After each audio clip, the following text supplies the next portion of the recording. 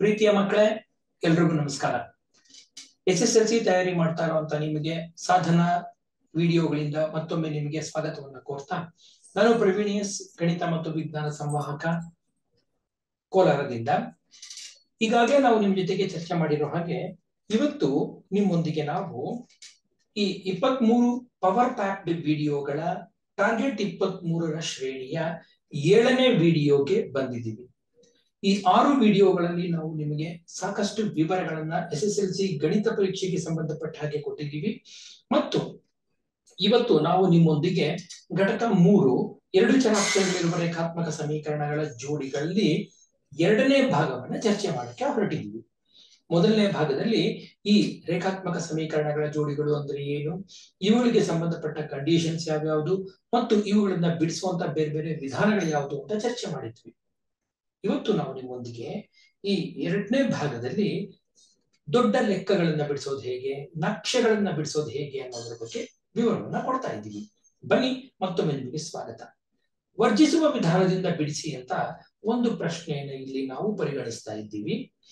ಈ ಒಂದು ಪ್ರಶ್ನೆಯಲ್ಲಿ 44 divided by x plus 5 plus 30 divided by x minus 5 is equal to 10, ಹಾಗೆ 55 divided by x plus 5 plus 40 by x minus 5 is equal to 13. ಇಲ್ಲಿ ನೀವು ಏನೇ ಮಾಡಿ, ಎಷ್ಟೇ ಸರ್ಕಸ್ ಮಾಡಿ, ಎರಡು ಭಿನ್ನ ರಾಶಿಗಳನ್ನ ಕೂಡಿ ತಗೊಂಡ್ರು x ಮತ್ತು y ಗಳಲ್ಲಿ ಉತ್ತರಗಳು ಬರುತ್ತೆ ಮತ್ತು ಅದನ್ನ ನೀವು ಬಿಡಿಸಿ ಮಾಡೋದು ತುಂಬಾ ಕಷ್ಟ. ಹಾಗಾಗಿ ಇದನ್ನ ಹೇಗ್ ಮಾಡೋದು ಅಂತಂದ್ರೆ, ಇದಕ್ಕೆ ಒಂದು ಆದೇಶವನ್ನ ತಗೋಬಹುದು. ಏನು? p is equal to 1 by x plus y, q is equal to 1 by x minus y ಅನ್ನೋ ಒಂದು ಆದೇಶವನ್ನ ನೀವು ಪರಿಗಣಿಸಿದ್ದಾದರೆ, ನಂತರ 1 ಬೈ x ಪ್ಲಸ್ y ಇರೋ ಕಡೆ ಎಲ್ಲ p ನ ಬರೆಯೋದು, 1 ಬೈ x ಮೈನಸ್ y ಇರೋ ಕಡೆ ಎಲ್ಲ q ನ ಬರೆದಿದ್ದಾದ್ರೆ ನಮ್ಗೆ ಏನ್ ಸಿಗುತ್ತೆ? 44 p plus 30 q is equal to 10, ಹಾಗೆ 55 p plus 40 q is equal to 13. ಈ ಎರಡು ಸಮೀಕರಣಗಳು ನಮ್ಗೆ ಸಿಗುತ್ತೆ. ಈಗೇನಾಯ್ತು? ಪಿ ಮತ್ತು ಕ್ಯೂ ಗಳಲ್ಲಿ ನಮಗೆ ಎರಡು ಸಮೀಕರಣಗಳು ಸಿಕ್ಕಿದ್ವು. 1 ಬೈ x ಪ್ಲಸ್ y ಹೊರಟೋಯ್ತು. ಈಗ ಪ್ರಶ್ನೆ ಪಿ ಮತ್ತು ಕ್ಯೂ ಗಳಲ್ಲಿ ಕೂತ್ಕೋತು. ಈಗ ಈ ಎರಡು ಸಮೀಕರಣಗಳನ್ನ ನಾವು ಬಿಡಿಸಬೇಕಿದೆ. ಯಾವ ವಿಧಾನದಲ್ಲಾದ್ರೂ ಬಿಡಿಸಬಹುದು, ಆದ್ರೆ ವರ್ಜಿಸುವ ವಿಧಾನದಿಂದ ಬಿಡಿಸಿ ಅಂತ ಪ್ರಶ್ನೆ ಕೊಟ್ಟಿದ್ದಾರೆ. ಪ್ರಶ್ನೆ ನೇರವಾಗಿ ವರ್ಜಿಸುವ ವಿಧಾನ ಅಂತಾನೆ ಕೊಟ್ರೆ ನೀವು ಅದ್ರ ಮೂಲಕನೇ ಮಾಡಿ, ಅಥವಾ ಕೇವಲ ಬಿಡಿಸಿ ಅಂತ ಕೊಟ್ಟಾಗ ನಿಮ್ಮದೇ ಆಯ್ಕೆಯ ವಿಧಾನವನ್ನ ನೀವು ಪರಿಗಣಿಸಬಹುದು. ಮುಂದಿನ ಭಾಗದಲ್ಲಿ ನಾವೇನ್ ಮಾಡಿದ್ವಿ? 44 p plus 30 q is equal to 10, 55 p plus 40 q is equal to 13 ನಾವು ಮತ್ತೊಂದು ರೀತಿಯಲ್ಲಿ ಬರಿತಾ ಹೋಗಿದ್ದೀವಿ. ಪ್ರಶ್ನೆ ಎಷ್ಟೇ? ಮೊದಲ ಒಂದು ಸಮೀಕರಣವನ್ನ 4ರಿಂದ ಮತ್ತು ಎರಡನೇ ಸಮೀಕರಣವನ್ನ 3ರಿಂದ ಗುಣಿಸ್ಕೊಂಡಿದ್ದೀವಿ. 44 ಇಂಟು 4 176, 120, 40, 165, 120 ಮತ್ತು 39. ಈಗ ಮೊದಲ ಸಮೀಕರಣದಿಂದ ಎರಡನೇ ಸಮೀಕರಣವನ್ನ ಕಳೆದಾಗ 11p is equal to 1. ಆದ್ದರಿಂದ p ಬೆಲೆ 1/11. ನಮಗೆ p ಬೆಲೆ ಸಿಕ್ತು. ಈ p ಬೆಲೆಯನ್ನ ನಾವೇನ್ ಮಾಡ್ತಾ ಇದೀವಿ? ಒಂದು ಸಮೀಕರಣದಲ್ಲಿ ಆದೇಶ ಮಾಡಿ q ಬೆಲೆಯನ್ನ ಪಡಿತೀವಿ. p ಬೆಲೆ 30q is equal to 10 minus 44q, 10 minus 4 ಅಂದ್ರೆ 6, q is equal to 1/5. So ಈ ಎರಡೂ ಬೆಲೆಗಳನ್ನ ಇಟ್ಕೊಂಡು ನಾವು ಮುಂದಿನ ಸಮೀಕರಣವನ್ನ ಬರೆದಿದ್ದಾದ್ರೆ ನಮ್ಗೆ ಏನ್ ಸಿಗುತ್ತೆ? ಪ್ರಶ್ನೆ p ಅನ್ನೋದು 1/11 ಅಂದ್ರೆ 1/x ಪ್ಲಸ್ y. ಆದ್ದರಿಂದ x plus y is equal to 11. q ಅನ್ನೋದು 1/x minus y. x minus y is equal to 5 ಅನ್ನೋದು ಇಲ್ಲಿ ಸಿಕ್ಕಂತ ಬೆಲೆ. x ಪ್ಲಸ್ y ಬಂತು, x ಮೈನಸ್ y ಬಂತು. ಆದ್ದರಿಂದ ಮತ್ತೊಮ್ಮೆ ವರ್ಜಿಸುವ ವಿಧಾನದಿಂದ ಬಿಡಿಸಿದ್ದಾದ್ರೆ x ಮತ್ತು y ಬೆಲೆಗಳು ನಮಗೆ x is equal to 8, y is equal to 3 ಅಂತ ಬರುತ್ತೆ.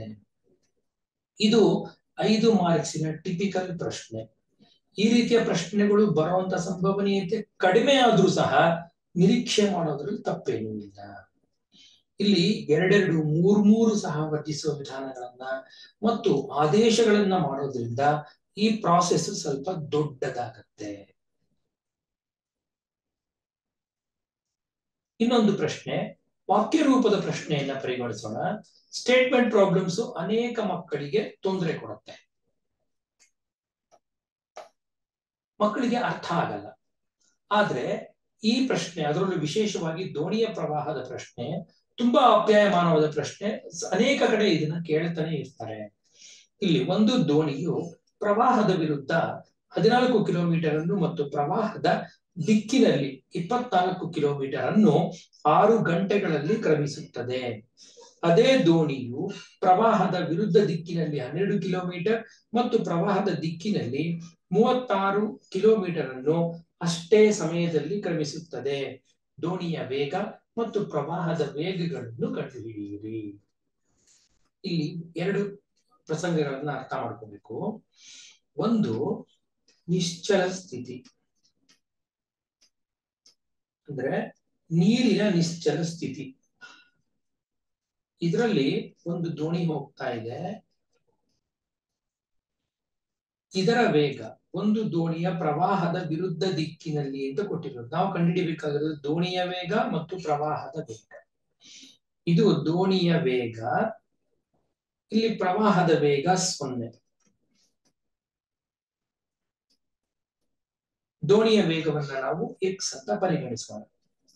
ಎರಡನೇ ಸ್ಥಿತಿನಲ್ಲಿ ಪ್ರವಾಹದ ದಿಕ್ಕು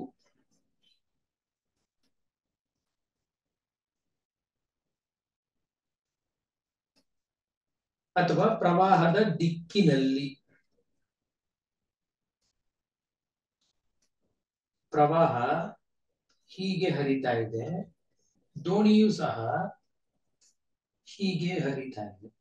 ಇಲ್ಲಿ ಏನಾಯ್ತು, ಎರಡು ಪ್ರಸಂಗಗಳನ್ನ ಪರಿಗಣಿಸಬೇಕು.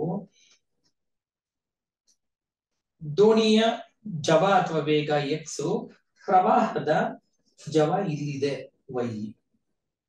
ಇಲ್ಲಿ ಒಟ್ಟು ವೇಗ ಏನಾಗತ್ತೆ, ನೀರ್ ಹರಿತಾ ಇರೋ ದಿಕ್ಕಲ್ಲೇ ದೋಣಿ ಹರಿತಾ ಇರೋದ್ರಿಂದ ದೋಣಿಯ ಒಟ್ಟು ವೇಗ x ಪ್ಲಸ್ y ಆಗತ್ತೆ.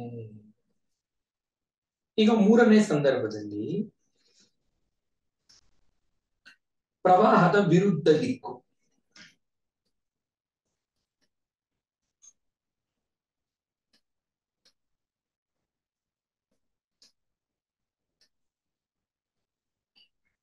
ಪ್ರವಾಹ ಈ ದಿಕ್ಕಲ್ಲಿದೆ, ದೋಣಿ ಈ ದಿಕ್ಕಲ್ಲಿ ಚಲಿಸ್ತಾ ಇದೆ. ದೋಣಿಯ ಜವ x ಮತ್ತು ಇದರ ಜವ y. ಸೊ ಇದು ಎಷ್ಟೇ ಮುಂದೆ ಹೋದ್ರೂ y ಪ್ರಮಾಣದಿಂದ ಇದರ ವೇಗ ಕುಗ್ಗತ್ತೆ.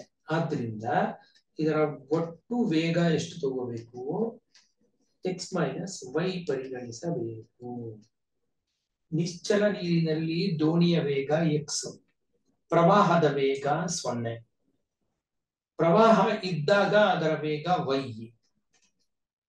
ದೋಣಿಯ ವೇಗ x ಪ್ಲಸ್ y ಒಟ್ಟಾರೆಯಾಗಿ, ಪ್ರವಾಹದ ವಿರುದ್ಧ ದಿಕ್ಕಲ್ಲಿ ಒಟ್ಟಾರೆಯಾಗಿ ದೋಣಿಯ ವೇಗ x ಮೈನಸ್ y. ಈ ಮೂರು ಅಂಶಗಳನ್ನ ನಾವು ಅರ್ಥ ಮಾಡ್ಕೊಂಡಿದ್ದಾದ್ರೆ ಮುಂದಿನ ಕೆಲಸಗಳು ಸುಲಭ.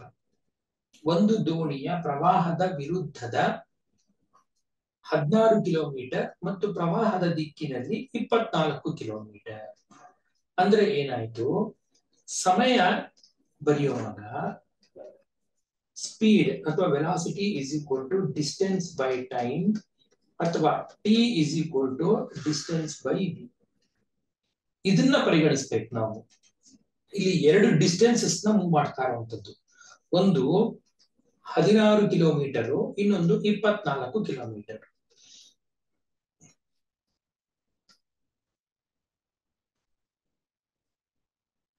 ಹದಿನಾರು ಕಿಲೋಮೀಟರ್ ಪ್ರವಾಹದ ದಿಕ್ಕು. ಪ್ರವಾಹದ ದಿಕ್ಕು ಅಂದ್ರೆ x ಪ್ಲಸ್ ವೈ. ಜವ ಎಷ್ಟಾಯ್ತು, x ಪ್ಲಸ್ ವೈ. ಪ್ರವಾಹದ ವಿರುದ್ಧ ದಿಕ್ಕು x ಮೈನಸ್ ವೈ. ಒಟ್ಟು ಸಮಯ ಎಷ್ಟು ತಗೊಂಡಿದೆ, 6 ಗಂಟೆಗಳು. ಒಟ್ಟು 6 ಗಂಟೆಗಳಲ್ಲಿ ಇದು ಒಂದು ಸಮೀಕರಣ. ಇದೇ ರೀತಿ ಇನ್ನೊಂದು ಸಮೀಕರಣವನ್ನ ನಾವು ರಚನೆ ಮಾಡ್ಕೋಬೇಕಾಗಿದೆ. ಅದೇ ದೋಣಿಯು ಪ್ರವಾಹದ ವಿರುದ್ಧ ದಿಕ್ಕಿನಲ್ಲಿ 12, ಪ್ರವಾಹದ ದಿಕ್ಕಿನಲ್ಲಿ 36. ಅಂದ್ರೆ ಇಲ್ಲಿ 12,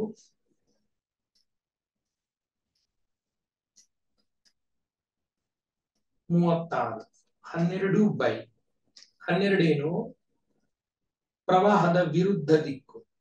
ಪ್ರವಾಹದ ವಿರುದ್ಧ ದಿಕ್ಕು ಅಂದ್ರೆ ಎಕ್ಸ್ ಮೈನಸ್ ವೈ, ಪ್ರವಾಹದ ದಿಕ್ಕು ಅಂದ್ರೆ X plus Y is equal to ಎಷ್ಟು ಸಮಯದಲ್ಲಿ?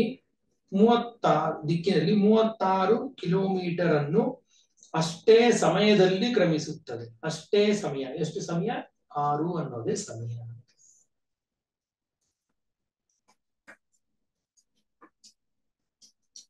ಈಗ ನಮ್ಮ ಮುಂದೆ ಇರುವಂತ ಚಾಲೆಂಜ್ ಏನು? ಈ ಎರಡು ಸಮೀಕರಣಗಳನ್ನ ಬಿಡಿಸಬೇಕು. ಹೇಗ್ ಬಿಡಿಸೋದು? ನಾವು ಆಗ್ಲೇ ತಗೊಂಡ ಹಾಗೆ P is equal to 1 by x plus y, Q is equal to 1 by x minus y ಅಂತ ಪರಿಗಣಿಸಿದ್ರೆ 16P plus 24Q is equal to 6. ಇದು 12P plus 36Q is equal to 6. ಎರಡು ಸಮೀಕರಣಗಳು ಸಿಕ್ಕುದು. ಈಗ ಈ ಎರಡು ಸಮೀಕರಣಗಳಿಂದ P ಮತ್ತು Q ಗಳನ್ನ ಬಿಡಿಸಬೇಕಿದೆ. P ಮತ್ತು Q ಗಳನ್ನ ಬಿಡಿಸೋದು ಹೇಗೆ? 12 ಮತ್ತು 16 ಇದರ ಲಸಾಅ 48.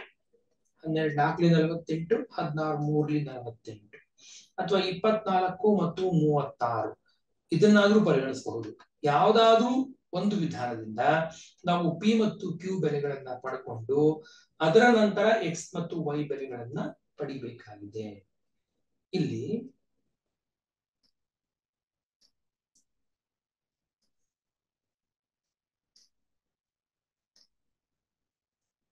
P ಇದನ್ನ ನಾವು 4ರಿಂದ ಗುಣಿಸ್ಕೊಳ್ಳೋಣ. 48P plus 36 144 Q is equal to 24. ಇದನ್ನ ನಾವು 3ರಿಂದ ಗುಣಿಸೋಣ.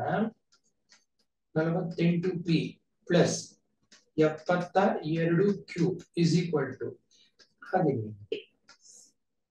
ಒಂದನ್ನ ಇನ್ನೊಂದರಿಂದ ಕಳೆದಾಗ 2 ಕ್ಯಾನ್ಸಲ್ ಆಯಿತು. 72Q is equal to 6. Q is equal to 1/12.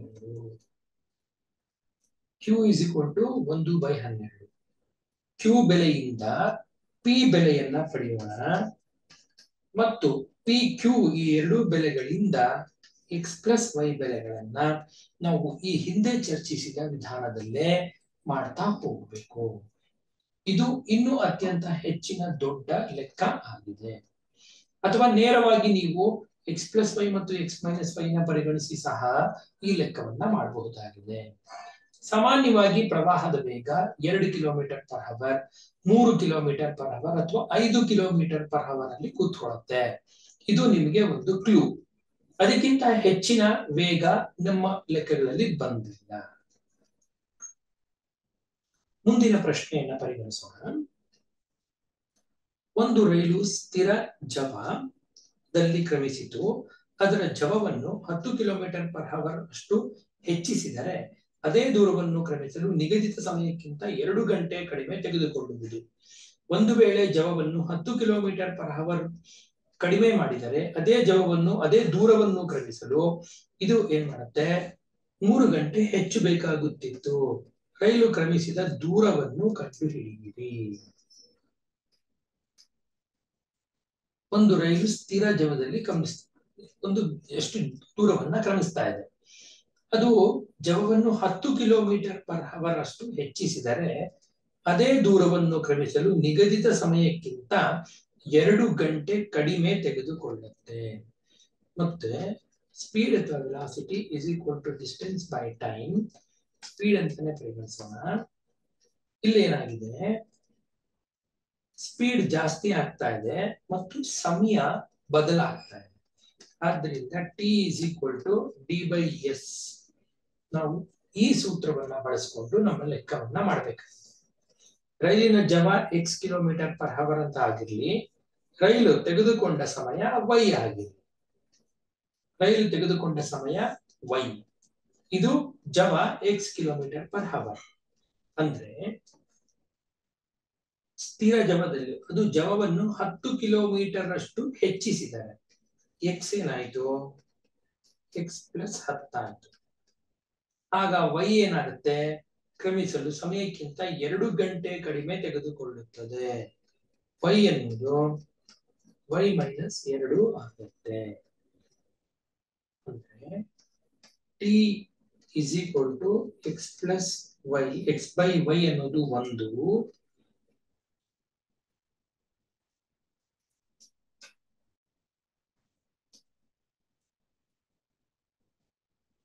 ಇಲ್ಲೇನಾಗಿದೆ, ಕ್ರಮಿಸಿದ ದೂರ d. ಅಂದ್ರೆ t ಎನ್ನುವುದು y ಎನ್ನುವುದು d by x, ಇದು ಸ್ಟ್ಯಾಂಡರ್ಡ್ ಆಗಿರೋದು. ಬದಲಾದಾಗ y minus 2 is equal to d by x plus 10. y minus 2 is equal to d by x plus 10. ಇದು ಒಂದನೇ ಭಾಗ, ಒಂದು ಸಮೀಕರಣ. ಎರಡನೇ ಸಮೀಕರಣವನ್ನ ನೋಡೋದಾದ್ರೆ, ಒಂದು ವೇಳೆ ಜವವನ್ನು 10 ಕಿಲೋಮೀಟರ್ ಕಡಿಮೆ ಮಾಡಿದ್ದಾರೆ, x ಅನ್ನೋದು x ಮೈನಸ್ 10 ಆದ್ರೆ ತೆಗೆದುಕೊಂಡ ಸಮಯ ಏನಾಗ್ತಾ ಇದೆ, y ಅನ್ನೋದು ಜವ ಕಡಿಮೆ ಆದ್ರೆ ಸಮಯ ಜಾಸ್ತಿ ಆಗ್ಬೇಕು, x y ಪ್ಲಸ್ 3 ಆಗುತ್ತೆ. y is equal to y plus 3 ಆಗುತ್ತೆ. ಆಗ ಇಲ್ಲಿ y plus 3 is equal to d divided by x minus 10. ಇದು ಎರಡನೇ ಸಮೀಕರಣ.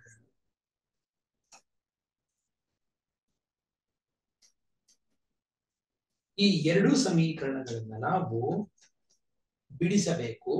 ಬಿಡಿಸಿದ ನಂತರ x ಮತ್ತು y ಬೆಲೆಗಳು ನಮಗೆ ಸಿಗುವಂತದ್ದು. ಹೀಗೆ ಕೊಟ್ಟಿರುವಂತಹ ಒಂದು ಕನ್ನಡದ ವಾಕ್ಯ ಅಥವಾ ಇಂಗ್ಲಿಷ್ ನ ಸ್ಟೇಟ್ಮೆಂಟ್ ಇಂದ ಇದನ್ನ ಅಲ್ಜಿಬ್ರಾಯಿಕ್ ಫಾರ್ಮ್ ತರಬೇಕು. ಅಲ್ಜಿಬ್ರಾಯಿಕ್ ಫಾರ್ಮ್ ಇಂದ ಕ್ವಾಡ್ರಾಟಿಕ್ ಈಕ್ವೇಶನ್ ಆದ್ರೆ ಕ್ವಾಡ್ರಾಟಿಕ್ ಫಾರ್ಮ್ ಕೂತ್ಕೊಳ್ಳುತ್ತೆ, ಅಂದ್ರೆ ವರ್ಗ ಸಮೀಕರಣ ಕೂತ್ಕೊಳ್ಳುತ್ತೆ. ಇಲ್ಲದೆ ಇದ್ರೆ ರೇಖಾತ್ಮಕ ಸಮೀಕರಣ ಕೂತ್ಕೊಳ್ಳುತ್ತೆ. ಅಲ್ಲಿಂದ ನಾವೇನ್ ಮಾಡ್ತೀವಿ, ನಿರ್ದಿಷ್ಟ ವಿಧಾನದಿಂದ ಅಲ್ಲಿರುವಂತಹ ಚರಾಕ್ಷರದ ಬೆಲೆಗಳನ್ನ ಕಂಡುಹಿಡ್ಕೋತೀವಿ. ಮುಂದಿನ ಭಾಗ ನೋಡೋಣ. ಮುಂದಿನ ಭಾಗದಲ್ಲಿ ಅತ್ಯಂತ ಪ್ರಮುಖವಾದ ನಕ್ಷೆ ವಿಧಾನವನ್ನ ಕುರಿತು ಚರ್ಚೆ ಮಾಡೋಣ. ಈ ನಕ್ಷೆ ಮೇಲೆ ನಮಗೆ 4 ಮಾರ್ಕ್ಸಿನ ಪ್ರಶ್ನೆ ಬಂದೇ ಬರುತ್ತೆ.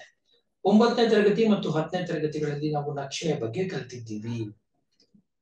ಪ್ರಪ್ರಥಮವಾಗಿ ಒಂದು ಸಮತಲದ ಮೇಲೆ 2 ಸಂಖ್ಯಾ ರೇಖೆಗಳನ್ನ ಪರಿಗಣಿಸಿ.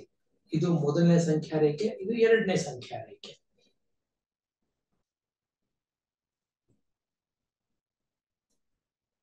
ಎರಡು ಸಂಖ್ಯಾ ರೇಖೆಗಳನ್ನ ಪರಿಗಣಿಸಿದಾಗ ಈ ಎರಡು ಸಂಖ್ಯಾ ರೇಖೆಗಳನ್ನ ಒಂದಕ್ಕೊಂದು ಲಂಬವಾಗಿಟ್ಟಾಗ ಒಂದು x ಡ್ಯಾಶ್ ಮತ್ತು y ಡ್ಯಾಶ್ ಇನ್ನೊಂದು. ಇದರಲ್ಲಿ x ಅಕ್ಷಾಂಶವನ್ನ ಕ್ಷಿತಿಜ ಸೂಚಕ ಮತ್ತು y ಅಕ್ಷಾಂಶವನ್ನ ಲಂಬ ಸೂಚಕ ಅಂತ ಕರೆಯೋದು ವಾಡಿಕೆ. ಆರ್ಡಿನೇಟ್ ಅಂಡ್ ಆಬ್ಸಿಸ್ಸ ಅಂತ ಕರಿತೀವಿ ಇದನ್ನ. ಪ್ರತಿಯೊಂದು ಬಿಂದುವಿಗೂ 2 ನಿರ್ದೇಶಾಂಕಗಳು ಇರುತ್ತವೆ. ಪ್ರತಿ ಬಿಂದುವನ್ನ ನಾವು x ಮತ್ತು y ಅಂತ ಗುರುತಿಸ್ತೀವಿ. ಇದು ಒಂದು ನಕ್ಷೆಯ ವಿಧಾನ. ನಕ್ಷೆಯ ಮೂಲಕ ಬಿಡಿಸಿ ಅಂತ ಈ ರೀತಿಯ ಪ್ರಶ್ನೆ ಕೊಡ್ತಾರೆ. ಇದು 4 ಮಾರ್ಕ್ಸಿನ ಪ್ರಶ್ನೆ ಆಗಿರುತ್ತೆ. 4 ಮಾರ್ಕ್ಸ್ಗೆ ಏನೇನೆಲ್ಲ ಸರ್ಕಸ್ ಮಾಡ್ಬೇಕು ನಾವು ನೋಡ್ತಾ ಹೋಗೋಣ ಒಂದೊಂದೇ ಹಂತವನ್ನ. ಇಲ್ಲೇನ್ ಮಾಡ್ಬೇಕು, y ನ ಸಬ್ಜೆಕ್ಟ್ ಮಾಡ್ಕೋಬೇಕು ನಾವು. x plus y is equal to 8 ಅಂತಿದ್ದಾಗ y is equal to ಈ x ನ ಬಲಗಡೆ ತಗೊಂಡಾಗ y is equal to 8 minus x. ಇದನ್ನ ನಾವು ಸ್ಪಷ್ಟ ಮಾಡ್ಕೋಬೇಕು ಮೊದಲು. ಇಲ್ಲೇನಾದ್ರೂ ತಪ್ಪಾಯ್ತು ಅಂತಂದ್ರೆ ನಮ್ಮ ಟ್ರೂತ್ ಟೇಬಲ್ ತಪ್ಪಾಗುತ್ತೆ ಮತ್ತು ಅಲ್ಲಿಂದ ನಕ್ಷೆನೂ ತಪ್ಪಾಗುತ್ತೆ, ನಕ್ಷೆಯಿಂದ ಉತ್ತರನೂ ತಪ್ಪಾಗುತ್ತೆ. ಹಾಗಾಗಿ ಮೊದಲ ಇಂಪಾರ್ಟೆಂಟ್ ಕೆಲಸ ಏನಪ್ಪಾ ಅಂದ್ರೆ ನಾವು y ನ ಸಬ್ಜೆಕ್ಟ್ ಮಾಡ್ಕೊಂಡಿರೋದು ಕರೆಕ್ಟ್ ಆಗಿದ್ಯಾ ಅಂತ ಚೆಕ್ ಮಾಡ್ಕೋಬೇಕು. ಎರಡನೇ ಭಾಗದಲ್ಲಿ ಎಕ್ಸ್ ನ ಬೇರೆ ಬೇರೆ ಬೆಲೆಗಳನ್ನ ಇದಕ್ಕೆ ಆದೇಶ ಮಾಡಿದಾಗ, ಉದಾಹರಣೆಗೆ ಎಕ್ಸ್ ಇಸ್ ಇಕ್ವಲ್ ಟು 3 ಅಂತ ಆದೇಶ ಮಾಡಿದಾಗ Y is equal to 8 - 3 5, X is equal to 4 ಆದಾಗ Y is equal to 4, X is equal to 5 ಆದಾಗ ವೈ ಇಸ್ ಇಕ್ವಲ್ ಟು 3. ಈ ಬೆಲೆಗಳನ್ನ ನಾವೇನ್ ಮಾಡ್ತೀವಿ, ಒಂದು ಟ್ರೂತ್ ಟೇಬಲ್ ಅಲ್ಲಿ ಈ ರೀತಿಯಾಗಿ ಪ್ರತಿನಿಧಿಸ್ತೀವಿ. ಈ ಟೇಬಲ್ ನಮಗೆ ತುಂಬಾ ಮುಖ್ಯವಾಗಿರುವಂತದ್ದು. ಇಲ್ಲಿ ನಾನು ಬಿಂದುಗಳನ್ನ ಪಿ ಕ್ಯೂ ಆರ್ ಅಂತ ಪರಿಗಣಿಸಿ, ಪಿ 3,5, ಕ್ಯೂ 4,4, ಆರ್ 5,5 ಅನ್ನೋದನ್ನ ನಕ್ಷೆ ಮೇಲೆ ಗುರುತಿಸ್ತೀನಿ. ಇದರ ನಂತರ ಎರಡನೇ ಸಮೀಕರಣ y minus X minus Y is equal to 6, minus Y is equal to 6 minus X, ಅಥವಾ Y is equal to X minus 6. ಇದು ತುಂಬಾ ಮುಖ್ಯವಾದ ಮತ್ತು ಮೂಲಭೂತವಾದ ಅಂಶ. ಎಕ್ಸ್ ಮೈನಸ್ ವೈ ಅಂತ ಇದ್ದಾಗಲೂ ಮಕ್ಕಳು ನೀವೇನ್ ಮಾಡ್ತೀರಾ, ವೈ ಅಂತಾನೆ ಪರಿಗಣಿಸಿ ಸಬ್ಜೆಕ್ಟ್ ಮಾಡ್ಕೋತೀರಾ.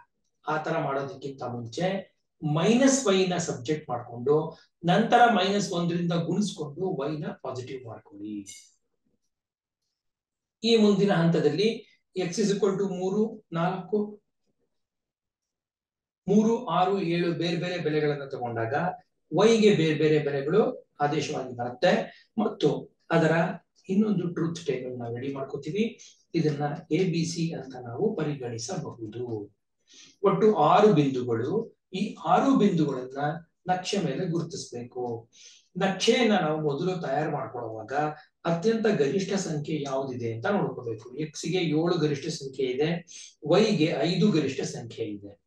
ಎಕ್ಸ್ ಗೆ 7 ಡಿವಿಷನ್ಸ್ ಬರೋ ಹಾಗೆ ನಾವು ನಮ್ಮ ಎಕ್ಸ್ ಆಕ್ಸಿಸ್ ನ ಅನುಕೂಲಕ್ಕೆ ನಮ್ಮ ಗ್ರಾಫ್ ನ ನಾವು ರೆಡಿ ಮಾಡ್ಕೋಬೇಕಾಗತ್ತೆ.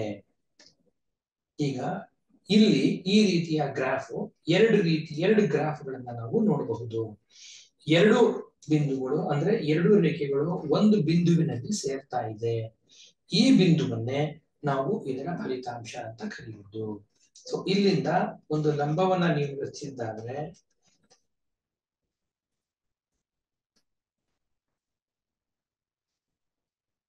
ಬಹುಶಃ ಇದು 2 ಮತ್ತೆ 6ರಲ್ಲಿ ಕೊನೆಗೊಳ್ಳುತ್ತೆ. ಅಂದ್ರೆ X is equal to X ನ ಮೇಲ್ಗಡೆ 6 ಅಂಶಗಳು, ವೈ ನ ಮೇಲ್ಗಡೆ 2 ಅಂಶಗಳು. ಆದ್ದರಿಂದ 6 + 2 ಇಸ್ ಈಕ್ವಲ್ ಟು 8. ಹಾಗೆ 8 ಮತ್ತು 6 - 2, 6 + 2 X minus Y is equal to 6. ಹಾಗಾದ್ರೆ ಇಲ್ಲಿ ಏನ್ ಬರಬಹುದು,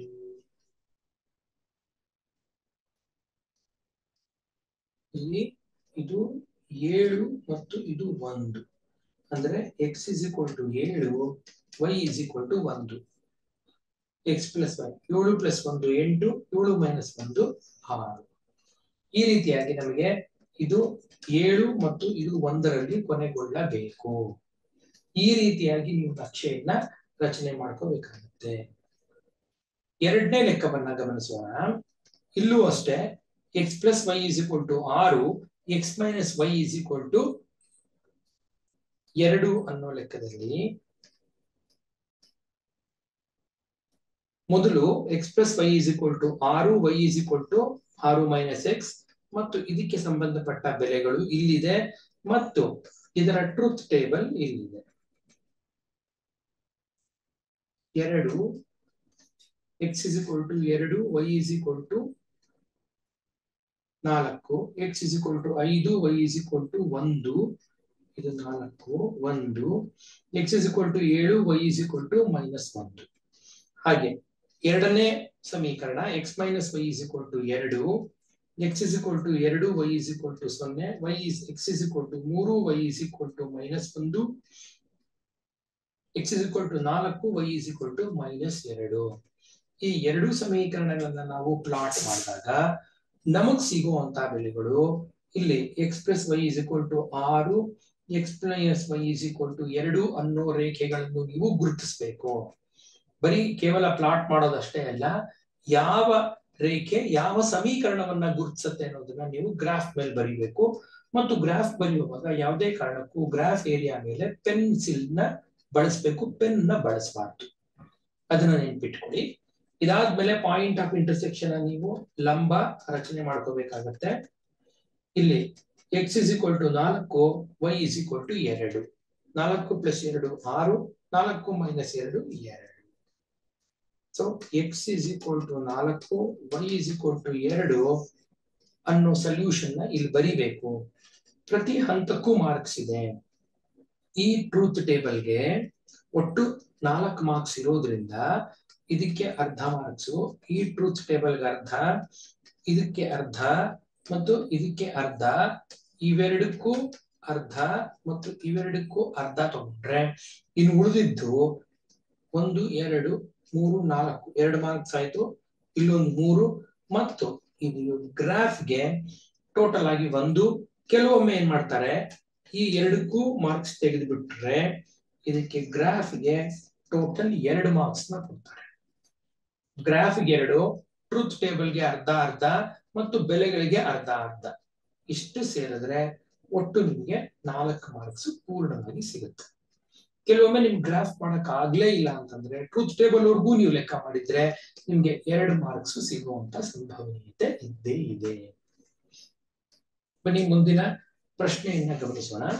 y is equal to 2x plus 1, y is equal to minus x plus 7 ಅನ್ನೋದ್ರ ಲೆಕ್ಕವನ್ನು ಹೇಗೆ ಮಾಡೋದು?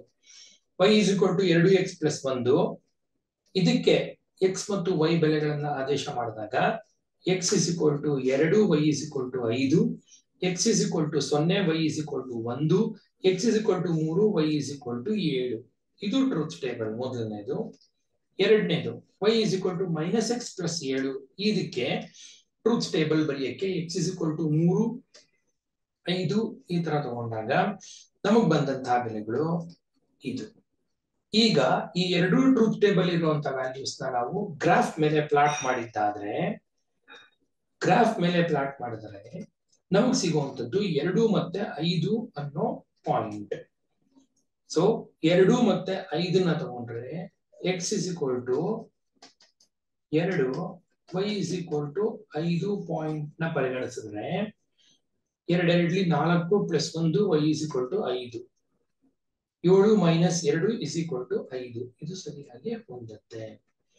ಯಾವುದು 2, ಯಾವುದು y is equal to 2x plus 1, ಯಾವುದು y is equal to minus x plus 7 ಅನ್ನೋದನ್ನ ಈ ತರ ಬಾಣದ ಗುರುತನ್ನ ಹಾಕಿ ನೀವು ಬರಿಬೇಕಾಗುತ್ತೆ. y is equal to 2x, ಇದು positive slope. y is equal to 2x plus 1, y is equal to minus x plus 7. ಮತ್ತು ಇನ್ನೊಂದೇನಪ್ಪಾ ಅಂದ್ರೆ ಮೇಲ್ಭಾಗದಲ್ಲಿ, ಗ್ರಾಫ್ ನ ಮೇಲ್ಭಾಗದಲ್ಲಿ ನೀವು ಪ್ರಮಾಣವನ್ನು ಗುರುತಿಸಬೇಕು. ಪ್ರಮಾಣ x ಮತ್ತು y ಅಕ್ಷಾಂಶಗಳು 1 centimetre is equal to 1 ಮಾನ ಅಥವಾ 1 ಯೂನಿಟ್ ಅಂತ ಬರೀಲೇಬೇಕು. ಇಲ್ಲದೆ ಇದ್ರೆ ನಮಗೆ ಗ್ರಾಫ್ ನ ಅರ್ಥ ನಾವು ಮಾಡ್ಕೊಳಕ್ಕಾಗಲ್ಲ. ಗ್ರಾಫ್ ಬರೆಯುವಾಗ ಇದು ತುಂಬಾ ಮುಖ್ಯ. ನೀವು ಒಜಿವ್ ಬರೆಯುವಾಗ್ಲೂ ಅಷ್ಟೇ ಇದನ್ನ ನೆನಪಲ್ಲಿ ಇಟ್ಕೊಳ್ಳಿ. ಒಜಿವ್ ಹೇಗ್ ಬರಿಬೇಕು ಅನ್ನೋದು ಹೇಳುವಾಗ ಮತ್ತೊಮ್ಮೆ ನಾನು ಈ ಪಾಯಿಂಟ್ ನ ನಿಮ್ಗೆ ಮನವರಿಕೆ ಮಾಡ್ಕೊಡ್ತೀನಿ. ಇದು ಈ ಪಾಠದ ಪೂರ್ತಿಯಾದ ಸಾರಾಂಶ. 2 ಚರಾಕ್ಷರಗಳ ರೇಖಾತ್ಮಕ ಸಮೀಕರಣಗಳ ಜೋಡಿನಲ್ಲಿ ಸಾಮಾನ್ಯ ರೂಪ ಒಂದು ಸಮೀಕರಣಕ್ಕೆ ax plus b ಆದ್ರೆ ಜೋಡಿ ಸಮೀಕರಣಕ್ಕೆ a1x plus b1y plus c1 is equal to 0, a2x plus b2y plus c2 is equal to 0 ಅನ್ನೋದು. ಹಾಗೆ ಇಲ್ಲಿ 3 ಕಂಡೀಷನ್ಗಳನ್ನು ನಾವು ಈಗಾಗಲೇ ಚರ್ಚೆ ಮಾಡಿದ್ವಿ. ಆಯ್ಕೆಗೊಳ್ಳುವ ರೇಖೆಗಳು, ಒಂದನ್ನೊಂದು ಛೇದಿಸುವ ರೇಖೆಗಳು ಮತ್ತು ಸಮಾಂತರವಾಗಿ ಇರುವಂತಹ ರೇಖೆಗಳು. ಹೀಗೆ ಈ 3 ಕಂಡೀಷನ್ಗಳಿಗೆ ಎ ಮತ್ತು ಬಿ ಗಳ ಚರಾಕ್ಷರಗಳ ನಡುವಿನ ಸಂಬಂಧ ಏನು? ಇಲ್ಲಿ 3 ರೀತಿಯ ಪ್ರಶ್ನೆಗಳನ್ನ ಕೇಳ್ತಾರೆ. ಚಿತ್ರದ ಪ್ರಶ್ನೆ ಆಗ್ಬೋದು, ಫಾರ್ಮುಲಾ ಪ್ರಶ್ನೆ ಆಗ್ಬೋದು, ಅಥವಾ ನಿಬಂಧನೆಯ ಪ್ರಶ್ನೆ ಆಗಬಹುದು. ಈ 3ನ್ನು ನೀವು ನೆನ್ಪಿಟ್ಕೋಬೇಕು. ಇದ್ರ ಮೇಲೆ 1 ಮಾರ್ಚಿನ ಪ್ರಶ್ನೆ ಬಂದೇ ಬರುತ್ತೆ. ಮತ್ತು ರೇಖಾತ್ಮಕ ಸಮೀಕರಣಗಳ ಜೋಡಿಯನ್ನ ಬಿಡಿಸೋ ವಿಧಾನಗಳು: ಆದೇಶ ವಿಧಾನ, ವರ್ಜಿಸುವ ವಿಧಾನ ಮತ್ತು ಓರೆ ಗುಣಾಕಾರ ವಿಧಾನ. BCAB 1 1 1 1 2 2 2 2. ಈ ಫಾರ್ಮುಲಾ ನಾನು ನಿಮ್ಗೆ ಹೇಳಿದ್ದೀನಿ ಈಗಾಗಲೇ ಹಿಂದಿನ ಸಂಚಿಕೆಯಲ್ಲಿ. BCAB ಫಾರ್ಮುಲಾ ಅಂತ BCAB ಪ್ಯಾಟರ್ನ್ ಜ್ಞಾಪಕ ಇಟ್ಕೊಂಡು ನೀವು ಈ ಲೆಕ್ಕವನ್ನ ಮಾಡಬೇಕಾಗುತ್ತೆ. ಆದ್ರೆ ಎಲ್ಲೂ ಸಹ ನೀವು ಇದೇ ವಿಧಾನದಲ್ಲಿ ಮಾಡಿ ಅಂತ ಕೇಳಲ್ಲ. ಕೇಳಿದ್ರೆ ಮಾತ್ರ ನೀವು ಈ ಒಂದು ವಿಧಾನದಲ್ಲಿ ಮಾಡಿ, ಇಲ್ಲದೆ ಇದ್ರೆ ನಿಮಗೆ ಯಾವುದು ಸರಿ ಅನ್ಸುತ್ತೆ, ಯಾವುದು ಸುಲಭ ಅನ್ಸುತ್ತೆ ಆ ವಿಧಾನವನ್ನೇ ಮುಂದುವರ್ಸ್ಕೊಂಡು ಹೋಗಬಹುದು. ಮತ್ತು ನಕ್ಷೆ ವಿಧಾನದ ಮೇಲೆ ಈಗಷ್ಟೇ ನಾವು ಚರ್ಚೆ ಮಾಡಿದ್ವಿ, 4 ಅಂಕದ ಪ್ರಶ್ನೆಗಳು ಗ್ಯಾರಂಟಿ ಬರುವಂತದ್ದು. ನಕ್ಷೆಯ ಮೂಲಕ ಬಿಡಿಸಿ ಅಂತ ಕೊಟ್ಟು ಅದ್ರ ಮೇಲೆ ವೈನ ಸಬ್ಜೆಕ್ಟ್ ಮಾಡ್ಕೋಬೇಕು, ನಕ್ಷೆ ರಚಿಸಿರ್ಬೇಕು, ಎಲ್ಲವೂ ಪೆನ್ಸಿಲ್ ಇರಬೇಕು ಮತ್ತು ಸ್ಕೇಲ್ ಅಥವಾ ಪ್ರಮಾಣವನ್ನ ಬರೆಯೋದು ಮರಿಬಾರದು. ಇದಿಷ್ಟು ನಮ್ಮ ಈ ಒಂದು 3ನೇ ಪಾಠದ ಒಂದಷ್ಟು ವಿಶ್ಲೇಷಣೆ. ಮುಂದಿನ ಸಂಚಿಕೆಯಲ್ಲಿ ಮುಂದಿನ ಪಾಠದ ವಿಶ್ಲೇಷಣೆಗೆ ತೊಡಗೋಣ. ಅಲ್ಲಿವರೆಗೂ ನಮಸ್ಕಾರ.